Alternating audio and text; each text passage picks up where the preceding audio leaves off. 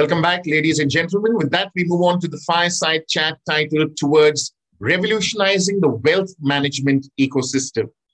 And it's an honor and privilege to first welcome and introduce the members of this fireside chat. Vimal Venkatram, Managing Director, India at Snowflake, and Varun Sridhar, Chief Executive Officer, Paytm Money. Welcome. And this session will be moderated by Ajay Srinivasan, Director, CRISIL Research. Ajay, over to you. Thanks to ET, and good morning to all members of the audience and my fellow panelists as well. COVID has truly transformed the financial services landscape in India. In the capital market space, for example, investors not only from the bigger cities, but also from smaller tier 2 markets have started investing, capitalizing on the ease of access, account opening, and the process of investing itself. Not only that, we observe that the new generation investors are also keen to learn professionally and invest in line with their risk appetite. This has spawned new business opportunities for players across the board, whether it is existing companies, whether it is new entities attempting to cater to newer segments and disrupting the status quo, or technology service providers who enable the provision of seamless services to customers in an efficient manner. Advancement in technology and usage of advanced AI, ML, and analytics models has also improved the ability of firms to draw insights based on data and also offer customized advisory services and products to their clients. All this, coupled with tight regulations around data access, data sharing, and need for real-time data access, has increased the complexities that companies need to manage, and at the same time protect their reputation and also keep costs in check. So we have a lot of areas to actually cover in the next 20 minutes or so. I welcome Vimal and Varun to this discussion. Maybe I will start off with Varun. Varun, Paytm has emerged as one of India's leading wealth management portals, whether it's for mutual funds, stocks, IPO offerings, digital gold, F&O trades, ETFs, in a very short span of 4 years. We have also seen competitive intensity multiply manifold during this period. What would you say are some of your key learnings over this time span? Ajay and Vimal, first of all, hello and good to see you guys, and thank you for inviting me. I'll try and put it in a summary way. I think last 2 years super exciting, but really, if you look at 2020 to 2030, I think for the wealth tech space, it's maybe the single most important decade that India is going through. Like, I think there are times when the tsunami happens and all of India changes, and I think for a country of 1.2 billion, what's going to happen in the next 10 years, it's already started, is this phenomenal transformation in the wealth tech space. So what's exactly happening? I think there are 3 or 4 key trends, right? And on Paytm Money, maybe just a quick correction. We launched mutual funds about 3 years back, and we did F&O about 12 months back, right? So we are very, very young to this, but still we are broker number 14 and maybe top 5 players. And, and that success has to do with my first trend, which is accessibility, right? So today, for example, we went ahead on mutual funds and we said, hey, users should get into direct mutual funds. Like, why should you pay a bank or an IFA a distribution commission for 20 years of your life, right? And when we did that, the important thing was to put it in technology so that our costs go down. Today, I have one customer in 99% of all PIN codes in India, right? Doing a direct mutual fund. We brought the entry limit down on SIP from thousands of rupees to 100 rupees. Those things are possible only when you're technology mobile first, right? And that's what we are. 80% of my R&D costs, my total cost of the company is in engineering and product, right? We don't have physical distribution. We're trying a very small experiment in Ahmedabad with a very, very few number of people, right? But other than that, no other things. I think first trend is accessibility driven by engineering, right? Driven by technology. Second big trend, I think, is the growth of the DIY customer. Earlier, you could tell the customer, please invest in this. Now, I think that's changed. The customer has become super savvy. And I'll give you a great example. If you look at the growth of futures and options, and we are broker number 14 in India today in 12 months of launch. And what it makes me understand is a consumer exactly knows his risk appetite. Like, he's able to say, this is my risk capital with a plus minus 20. This is my risk capital with a plus minus 5. This is my risk capital, which I can't lose. which technically you would go to a CFA and call it asset allocation strategy. That strategy India has understood, and it's phenomenal to see that, right? And I'll give you a great outcome of that. ETFs in India, in America, it's about 35% of AUM. In India, retail, maybe 0.3%. At Paytm Money, we started educating users last year. And today, about 30% of all my customers have at least one ETF, right? And that's phenomenal, right? So the next 10 years then belongs to new product categories driven by consumer. Why should I even do a direct mutual fund when ETF is better, cheaper, faster, more liquid, right? And I think the last trend, Ajay, is the growth of what I would call HNI, advanced traders, algo traders, all the maths, data sciences, high-end technology coming in. But yeah, in a nutshell, next 10 years or 2020 to 2030, single most important decade in our lives, at least in mine, I'm sure. And we are very happy to be part of that and writing that story. If I may just ask a follow-up question, Varun. Yes, please. Obviously, Paytm's business is underpinned by technology, and technology is going to play a very huge role in how this industry gets transformed and in a way more democratized as well. How do you think will the wealth tech space evolve if I take the same time frame you mentioned? I think there are, on the technology side, maybe two important words, right? First is stability. Simply put, it works, right? Everybody might say, and I can see Vimal laughing, you're like, Varun, it works. That's not innovation, right? That's boring. But the hard truth is that millions of orders per second, this whole ecosystem needs to work. And it's not true. We all know it's not true. Today, exchanges go down, brokers go down. But, at Paytm, we always ask ourselves, the wallet works 100% of times. You're never down. So if you're never down on one business, how can we transform that technology expertise? And that's not easy. It's easy to get to 90% uptime. It's very difficult to get to 99.9. It's even more difficult to get to 99.9999 at scale, right? And I'll give you a great example. Aftermarket orders are something India doesn't understand. So most people trade between 9:15 to 3:30. But actually, most people are very busy other than capital market people, right? You all have normal lives. Like, I don't imagine, Ajay, at 9:15, you'll be doing something else, right? So normal people, when do they get time? Evenings or weekends? So they could program their orders and they could say, when the market opens, let the computer do the job, or algo traders. To give you a sense, at 9:15.01, so many orders get pumped into the system and many technology platforms are not able to take it. So I think just stability is part A. Part B, I think, is transparency and cost. Technology needs to solve something. Technology for the sake of technology is not worth anything. So it needs to solve cost reduction, right? So for example, we've brought down futures and options trading prices in India. Like, most of my competitors are at 20 rupees a trade. I do at 10. Now, the reason I'm able to do at 10 is all my cost is in tech and my technology does the job, right? So how you build your product, how you automate every single thing is what makes the difference. That's not easy, right?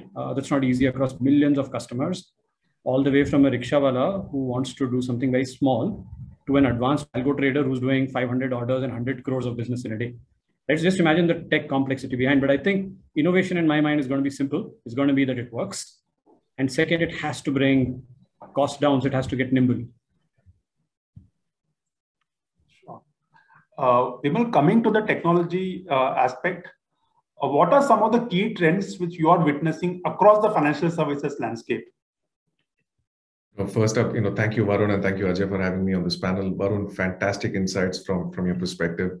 I learned a lot, and you're absolutely right. This is the defining decade. This is what is going to transform many businesses, not just from a banking or fintech standpoint, but across so many other lines of businesses as well. Now, when you talk about, financial services and what are the key trends that we're looking at, it's undergoing, as Varun was mentioning, significant transformation. And I think it's overall driven by three macro trends, right? One, we're talking about the modernization of the technology stack. Varun made excellent points that today the amount of money and the investments that you do in technology is going to really be the game changer for the future, at least from a decade standpoint. The second, we're talking about how do you now value create, through data optimization. And the final thing is absolutely focusing on the customer experience. So let's talk a little bit, right, from a technology transformation standpoint. I think today financial services institutions have traditionally been very slow to adopt new technologies. A lot of the banks and everyone have, on-premise data servers, legacy applications, potentially non-digital workflow requirements. But today, digital is becoming the new standard. The customer expectations of their financial services providers And it's driven all of that by their use of technologies through companies like, let's say, Amazon or Facebook. Financial services incumbents, they have to modernize their stack in order to A, digitalize, second, automate their workflows. If you're looking at, for example, how do you optimize and create a fantastic user experience for client onboarding? What can you do for automating your processes? How can you do better transaction settlements? How can I have better personalization of my customers? And of course, from a portfolio management standpoint. Then you look at things like data optimization. How do you now adopt a multi-cloud strategy and build cloud collaborative capabilities? For example, how do you invest in data science? How do you invest in AI or machine learning initiatives? And ultimately, businesses today realize data is that fuel which powers business critical workflows. And this is across banks and multiple other fintechs and things like that. What you're really looking at is integrating the data across multiple different systems, multiple different applications, let's say CRM, analytics engines, or even proprietary applications, all with a consistent data model. And herein lies that value, right, of that data. You can now differentiate through predictive data analytics. You can do a lot of regulatory reporting requirements that really give the real-time reports to regulators. How do you now ensure data governance, for example? And finally, it's all about the customer. How can I enable a customer 360-degree view using analytics where you can do, for example, next best actions? How can I have better personalization, like I said? Or from an insurance standpoint, how can I really look at real-time pricing, for example? And finally, like I said, from a customer experience standpoint, with all of this proliferation of technology and access to the digital tools, financial services institutions today are looking to streamline how their employees are realizing business objectives and how their customers are also finding value with their products and services. And this definitely requires all these financial services companies to extend access and collaboration across their teams, create new channels of distribution, and potentially leverage data and analytics to drive that personalization. You made a very interesting point, Vimal, that customer expectations out of their financial service providers are changing. So in a sense, they are looking at instant gratification like they would do when they purchase on Amazon or they access Spotify, for example. If I may ask you, Varun, how do you leverage all the data and insights of users who transact on Paytm? Do you think more can be done? For example, can one offer more personalized advice based on trading patterns, based on one's own personal situation? Suppose, for example, you see someone has lost his job. Does he suddenly need to change his risk profile? Does he suddenly need to change his asset allocation strategy? Interesting question on data. I think there are two views, right? One is a view that Vijay and me share and Paytm board shares and Paytm shares, which is to say, hey, customers' data is super sacrosanct to the consumer. I think the consumer owes it to us and we owe it to the consumer to respect that sacrosanctness, right? Of saying, hey, look, your data is your data, common data is common data, and my data is my data. I think, and that's very tough to draw, right? Especially in the brokerage business. Because the minute I start to guess what's Vimal's risk appetite, for example, and maybe I don't have the full picture, right? Because unlike credit bureaus which exist in India, wealth bureaus don't, right? So what you don't have is a one-shot view of Vimal. Like actually 99% of Indians don't know what's their wealth, right? Like nobody can define it on a piece of paper. And that's a big problem to solve, right? And that's where data kicks in. But point one, I think, is respecting the data privacy, because if you don't, then you end up, I think, kind of crossing a boundary, which at Paytm we never want to do, right? And I think that's point number one. I think point number two is how do you then innovate, right? And how is data useful? Because tremendous amount of data is getting generated. So let me give you an example. We decided very early that Paytm's strength or Paytm Money's strength is platform, right? We are a technology provider. We're great at marketing and distribution. Capital market advice is not our expertise today. Can I buy it? Sure. Can I hire for it? Sure. But there is a learning, right? 20 years of learning what to do in a crisis. We are in between this massive crisis, and we can understand how important capital market expertise is. So we decided, hey, we are a platform. We can get people together, but what we can't do is start giving advice, right? But there are experts outside who don't have what we have, which is access to millions of people, platform, technology. So what we started to do was to set up an advisory marketplace, right? The first company that went off the block is a company called Wealth Basket. Essentially, they basically go to advisors advise on baskets. Those are consumers then, if they want, on an opt-in basis, as compared to me giving my data to a third party. So we don't do that. So we say if the consumer wants to opt in, go pay for the package, then he can go and get advisory business, right? So he can buy a basket. But for that, he has to agree to pay. And then the SEBI RIA regulations, which is the advisory regulations, kick in, which I think is very important. On the other side, we partnered with a company called Investor AI. So they are an Indian startup based out of London, and they work in Europe and in India.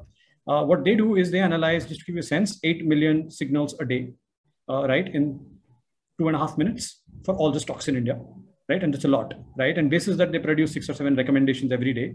What we do, delivered through seamless technology in less than a second into the consumer's intelligent chat messenger on Paytm Money.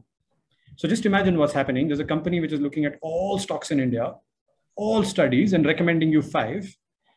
You don't anymore have to do anything but go to your app. There's a chat box, almost like WhatsApp chat, if you may. You click and you buy. That's it.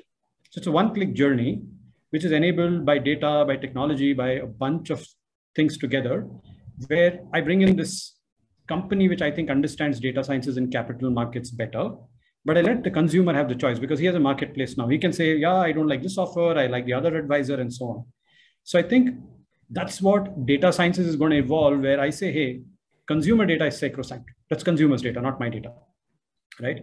Then the consumer has to choose who he or she decides to share it with. Then there are advisors who have their own data. I think great data puts A plus B plus C together and produces magic, right? Which is what all this blockchain, decentralized world is about. So I think we're moving in that direction, but I could give you a couple of examples of what we did, and I thought that was interesting. And the last one I'll give you, and then I'll stop and give it back to you, is we launched something called Paytm Wealth Academy, which is essentially learning, right? And we can maybe later talk about learning. But one of the biggest things we noticed is advisors don't have a digital platform to teach, like a simple one, right? Where you know, see, when you go to YouTube, Twitter, you don't know who you're talking to. That guy might tell you buy Reliance and he's selling Reliance, right? So there is clear conflicts. But here we brought that together using text. So essentially this advisory marketplace of ours allows you to give education, to actually give advice, to transact, to manage, all within a few clicks, right? I think that's the magic that data science is allowing us to do. But we are at the start of it, right? Like I said, all of this is 18 months old. Yeah, wonderful. I think who would have thought you can actually offer curated advisory services through a completely open platform in India. I think that's truly revolutionary. If I may move to you, Vimal, Snowflake has built a data platform that aims to harness the power of the cloud. So if I look at it from a customer perspective, what makes Snowflake's financial services data cloud different? Fantastic question. And Varun, fantastic insights from you. I've learned a lot as well. There's some things I was not aware of. I am aware of now. Thanks for that as well. You know, this technology enabling businesses is so gratifying to see and being used at scale as well, where you can literally through a chatbot sit and buy 5 stocks, which has been given through another service provider through your own platform to your end customers. Incredible stuff. So when you talk about Snowflake's financial services data cloud, I think from our standpoint, it all starts with a single data platform. For many, many years, customers have always thought about putting data in a single source of truth. But in reality, that is a very difficult challenge to really overcome, because over many years in legacy organizations or even modern organizations, customers tend to build data silos. Now, those data silos really are a huge challenge for any organization, because today, with the Snowflake Financial Services Data Cloud, we are enabling customers to scale multiple workloads across their business. For example, it could be quantitative research or trading in the front office to even regulatory reporting. And all of this in a single source of truth without any resource contention. You can now operate this a lot more efficiently, reduce errors, meet your SLAs, and honestly minimize data movement or even replication by working off a single copy of data. Now, the second very, very powerful thing we've seen resonating with many financial services customers and also with a lot outside the financial services industry is all around data sharing and collaboration. Our data cloud enables customers to securely collaborate on data across the enterprise, and through private data sharing or access through the data marketplace that Snowflake provides, you can, as a customer today, leverage data to meet your business critical workflows, including regulatory reporting or even performing, let's say, trade analytics or building customer 360 views. And we have many, many data providers on our data marketplace. The third thing is, I think Varun hit on a fantastic point on security and data governance. So what we're talking about, I'm sorry, there's a motion detector on the back, so the lights go off in the office after some point. But when you talk about unified data governance and security, within our financial services data cloud, we give the highest level of security with multi-party governance controls, limited movement of data across environments. Organizations can centrally control and secure data with policies. For example, we have role-based access control, row or columnar level obfuscation of data. And very importantly, data is always encrypted at rest as well as in flight. We also bring enhanced encryption with bring your own encryption key, for example, built-in classification, anonymization of sensitive data. And we can also integrate with third-party tokenization providers, all offered in compliance with the SOC standards. And finally, we can handle any format of data at any scale because we're truly purpose-built for the public cloud, so that whether you have structured, semi-structured, or even unstructured data, all of this get into a single source of truth where you can really perform the most compute-intensive analytics and customer engagements. I think these, in a nutshell, would be some very, very key differentiators of the Snowflake Financial Services Data Cloud. Varun, just taking on from what Vimal mentioned, thanks Vimal for the wonderful insights. You talked about the fact that customer data privacy is extremely critical and there has to be a strong governance around the same. So how do you make sure that even internally, there is no challenge in terms of customer data privacy while you continue to leverage the power of technology? Yeah, no, Ajay, just before answering your question, I think, Vimal said single source of data. I'm very happy. I'm going to chat with him later. But I think, especially in capital markets, because all of a sudden, India has boomed, right? Everybody, I think last 2 years, essentially, a lot of people have realized, hey, why I shouldn't do fixed deposit savings accounts and all of that, right? All of a sudden, 60% of India's wealth is in fixed deposits. I think another 20, 30 in real estate. The minute all that starts moving into our capital markets, India will grow, which I think is important, right? Because capital markets are the most efficient way of capital allocation.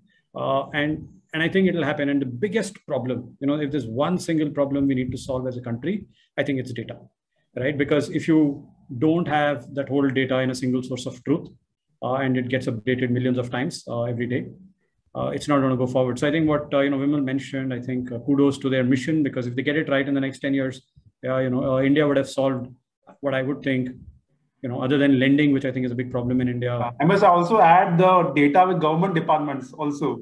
Yeah, we've solved that challenge. Many customers love to talk to you. Yeah, no, because I think it's a capital market ecosystem, Ajay, right? It's not, see, if I solve it, there's no point.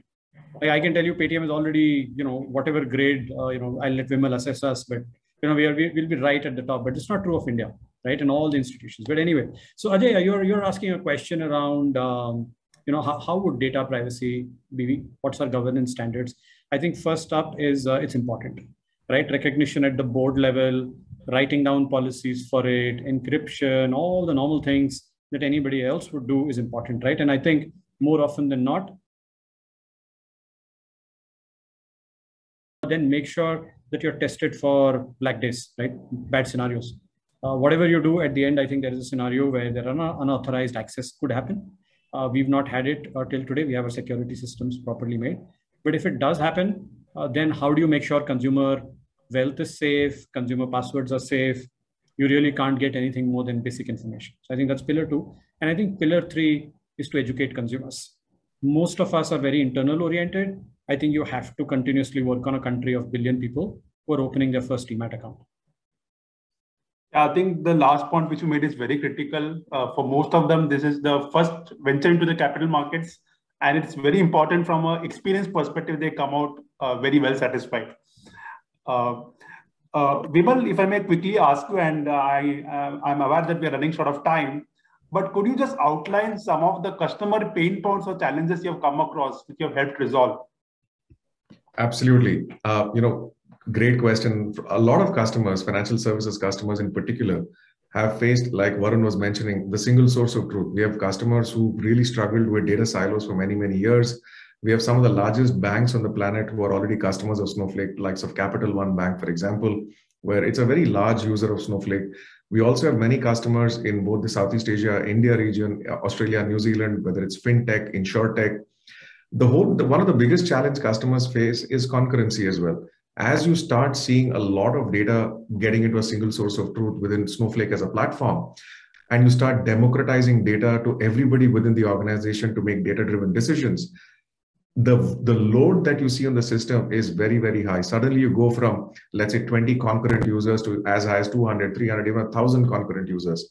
Systems today are not really designed to take advantage of this kind of load on the system. Snowflake really, with no resource contention, you can have literally unlimited number of users concurrently acting on that single source of truth to ensure you making decisions based on data.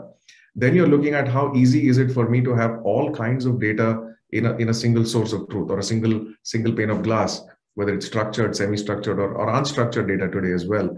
So that's a huge challenge we've helped customers solve. Then you're looking at how do I now work with, for example, multiple different workloads on a single platform. We started out with a data warehouse on the cloud. We obviously have data lake. We can do semi-structured data. We also, a lot of customers are building innovative data applications on top of Snowflake. But one of the most powerful things we've seen customers do is data sharing. Data sharing sounds easy, but it's actually very, very difficult. You should now be able to share data from what you generate in your organization, both within different views in your own company, or potentially even with your suppliers or partners. We've seen customers really take advantage of this particular feature from Snowflake to really transform their business. And finally, when you talk about third-party data on our data marketplace, with over 1,000 data sets available in Snowflake today, you can now combine your first, second party, and now even third-party data to really create a rich ecosystem of internal second party and third party analytics, which really can transform your business with data-driven decisions. So we've seen that across, whether it's banking, insurance, fintech, insurtech, what have you. Thank you, Vimal. I think you truly are working towards making sure that data is the new oil. Thank you, Vimal and Varun, for your time. And I hope our audience enjoy the discussion. Thanks and have a great day ahead. Thank you. Thank you. Thanks, Ajay. Thanks, Varun. Thank you. Those were great insights shared by Vimal Venkatram, Managing Director, India at Snowflake, and Varun Sridhar, Chief Executive Officer, Paytm Money, on the subject towards revolutionizing the wealth management ecosystem. Thank you, gentlemen, for taking time off from your very busy schedule and joining us at this track of the summit. Thank you, Ajay Srinivasan, for doing a fantastic job of moderating this fireside chat. Just a reminder, as mentioned earlier, do visit our partner booths, and you can engage with our partners. You can chat and video call any of them. Do visit the photo booth where you can take a selfie, and do leave your comments on the Twitter wall using the hashtag #ETDigitalBanking, and you stand to get an Amazon voucher. Ladies and gentlemen, do stay tuned in. We will be back on the other side with a very interesting panel discussion.